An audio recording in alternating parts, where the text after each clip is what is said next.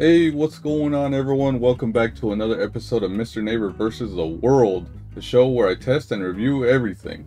Now today I will be talking about the 3 best and worst things about the game Sifu, and a recommendation on whether or not I think it's worth your time.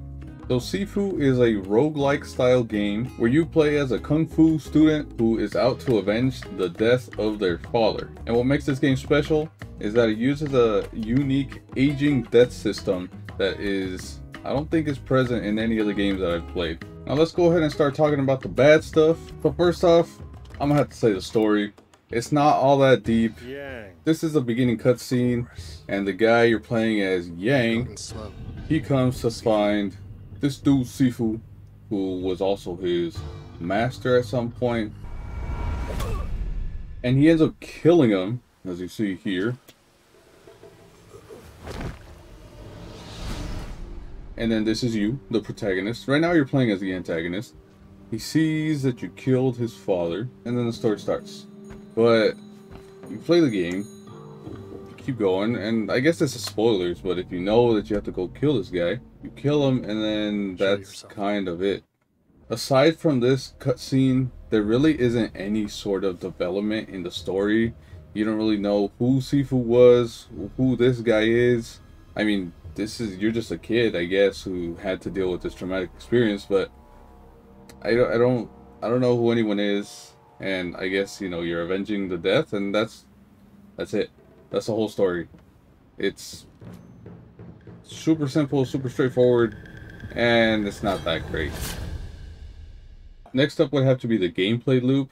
The combat is different. I have something else to say about the combat, but the gameplay loop, it follows a very simple, you hit your combo, they block, you block again, then they open up and you hit your combo again. It's very simple and repetitive. So here, hit 3 times, they block, then you have to wait for an opening, you hit 3 times or something, and you beat them.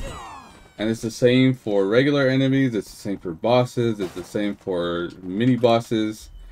It gets old pretty fast, especially once you've beaten all the enemies and all the bosses. You know what to expect. And this kind of ties into the lack of replayability, which is number 3 on my list, and probably the worst thing about this game is it has a cool concept and it's good, but the moment you've done a mission and a fight or whatever, once you've done something, it's not going to change, it's not going to be any different. You can play a different difficulty, I guess, but for the most part, if you're paying attention to reaction time, movesets, and just the way enemies fight, it's all going to be mostly the same. So there isn't very much replayability in this game, which is hard. You know, usually with games, especially if they're going to be this short, you want to have some sort of replay value, and you want to be able to come back to them and play them more than once.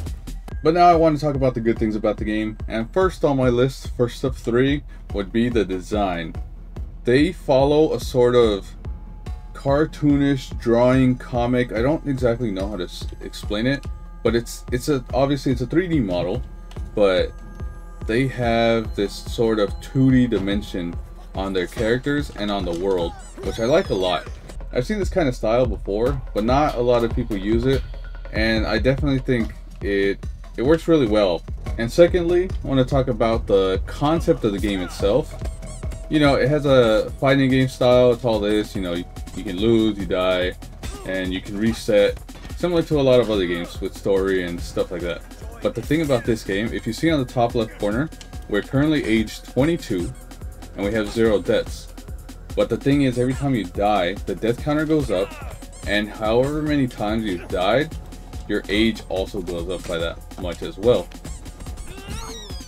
But when you die, you start aging, and so we went up by 1, and we're now going to be the age 23. And what happens is, when you reach age 70, that's your last life, basically.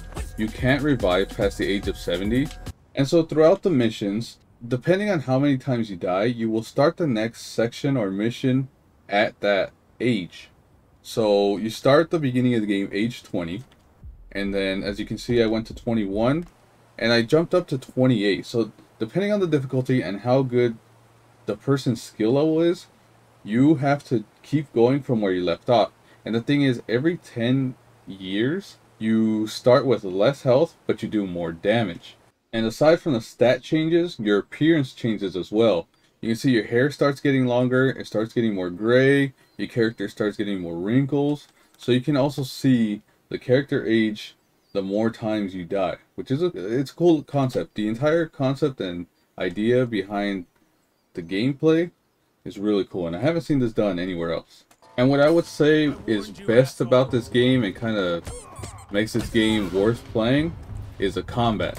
I know I mentioned earlier that the gameplay loop is a little repetitive, but learning the combat, seeing the new enemies, getting better at your reaction time, detecting what the enemies are going to do, and seeing different ways to defeat these enemies. You have finishers, there's also, they have health bars, and the bar under their health bar, which is a white bar, there's a stagger bar, which when you fill up, that triggers the execute. And if you parry or perfect block enemies, that bar also fills, so there's even the chance for you to execute them without even dealing damage to them.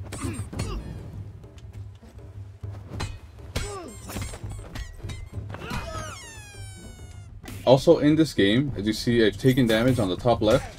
When you defeat enemies, that's how you heal. There aren't healing items like in other games, so you have to rely on your combat abilities and making sure, obviously you don't want to get hit, but if you do, you have to make sure that you're able to defeat enemies in order to stay alive.